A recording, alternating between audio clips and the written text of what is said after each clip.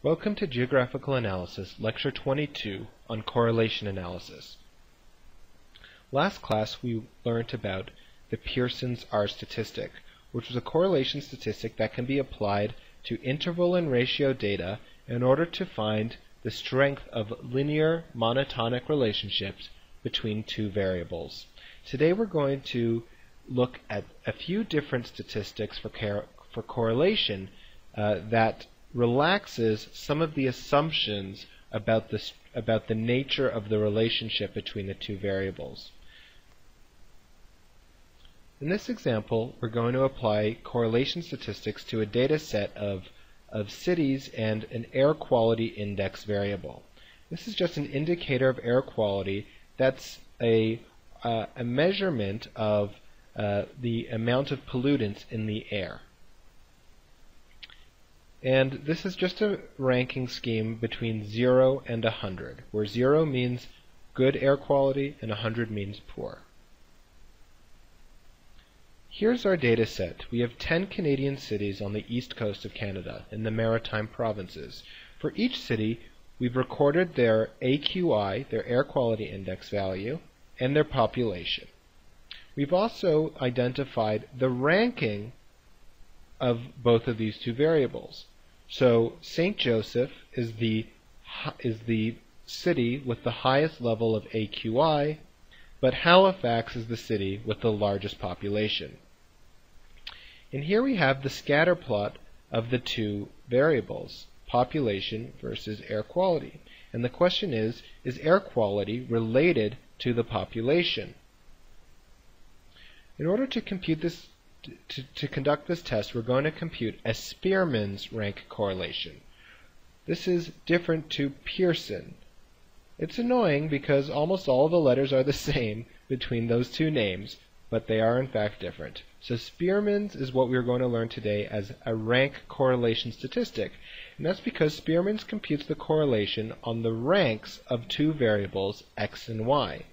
The reason to do this is that we can relax the normality constraint. So with Pearson's correlation, we have to assume that x and y are normally distributed. We don't need that assumption with Spearman's correlation. Also, for Pearson's, we can only measure the strength of a linear relationship. In the case of Spearman's, we can relax that assumption, and now we can look at the strength of relationship of nonlinear relationships. So the relationship that might look like this, where the slope is smaller here and larger there, or some other kind of nonlinear pattern. And finally, one of the nice things about Spearman's rank is we can apply it to ordinal data sets. All we have to do is take an ordinally measured variable, convert it into a rank, and then we can compute the Spearman's rank correlation. Pearson's R can only be used on interval or ratio data, so we can't apply Pearson's R on ordinal measurements. The statistic for Spearman's R really depends on this term, the sum of di squared. Here, di is the difference in ranks for a pair of observations. So for an xy pair, we're going to calculate the rank of that observation in each of these variables, x and y. So say a city, Halifax, we found that it was the largest city, so it has a rank of 1 in terms of population, and over here it has a AQI ranking of 6.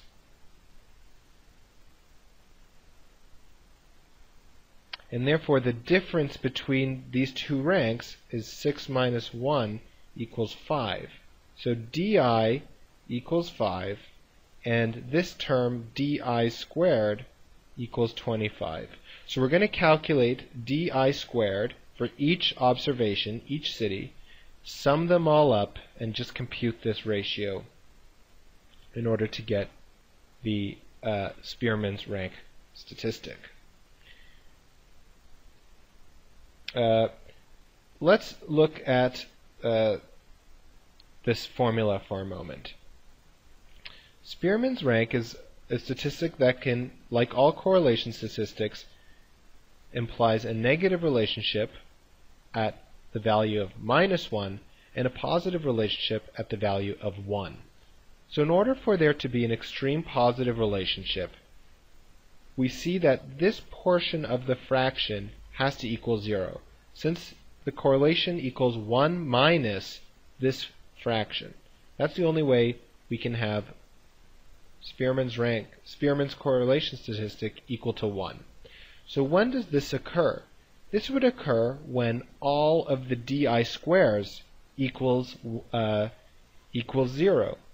So when the difference between the ranks of two variables is 0, then di squared will be 0, and this whole fraction will be 0, which means that Spearman's R will be equal to 1. So for example, if we had Halifax was ranked 1 on both variables, and then the next city was ranked 2 on both variables, and the next city was ranked 3 on both variables, the difference in ranks would be 0 for all of these cases, and therefore the sum of di squared is equal to 0, and this implies a perfectly positive correlation, when the two ranks are perfectly equivalent to one another. The opposite case is when the two ranks are complete opposites to each other. So if we had these three observations and they were ranked 1, 2, 3 on one variable and 3, 2, 1 on another variable, here we're going to maximize di squared. So in this case, d would be 2, 0, and 2. So di squared, or the sum of di squared, would be 8. And in that case, when we multiplied all of this out, we would find that this fraction equals 2. So let's do it very quickly here. We have 6 times 8, so we have 48 divided by, in this case we've got 3 observations, so 9 minus 3, 48 over 6 equals, I'm sorry, we don't have 9 minus 3, we have 27, 3 times 3 times 3, 27 minus 3, so we have 48 over 24, which equals 2. So when the ranks are perfectly opposite or completely negatively correlated with one another, then this ratio is going to be this ratio is going to be equal to 2, and the statistic is going to be equal to 1 minus 2 equals minus 1.